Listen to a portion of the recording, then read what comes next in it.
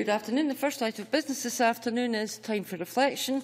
Our time for reflection leader today is the Reverend Alan Cobain, the Minister of Tyne Valley Parish Church, Midlothian.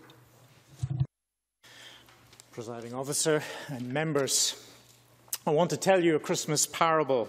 I want you to picture the scene up in Princes Street as it might be. It's, of course, December. It's thronging with crowds from all over the world of Christmas shoppers making their way through the rain.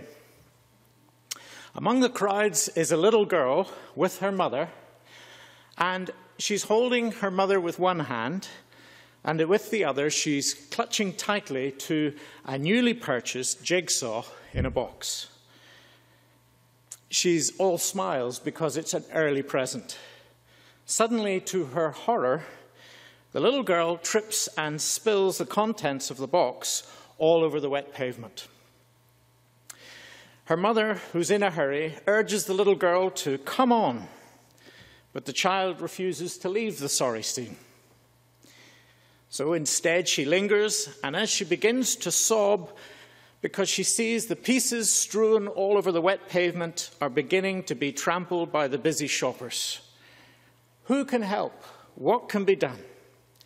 Well, there were a number of people passing by. Let me pick out one or two who were passing by the scene. First, there was an unemployed youth with plenty of time on his hands. He sees the scene, but he doesn't think it's his business to stop or get involved. He merely steps around the pieces and walks on. Next is a charity worker. She has compassion for millions all over the world. But she's so deep in thought about her next Christmas purchase that she doesn't even see the need in front of her. Now, here's the unusual moment. A rich businessman on his mobile phone, in a rush to make more money and pressed for time, surveys the scene from across Princes Street. He now crosses over Princes Street, dodging all the shiny new trams, the buses and the taxis as well, of course, and he bends down in the rain. He starts to pick up the pieces. And the little girl, in amazement, looks into the kindness of his face, and she says, "Excuse me, sir, is your name Jesus?"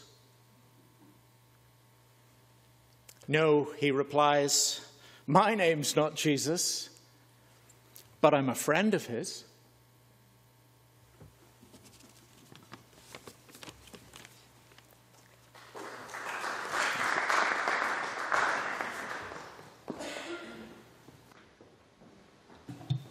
Thank you. The next item of business is consideration of business motion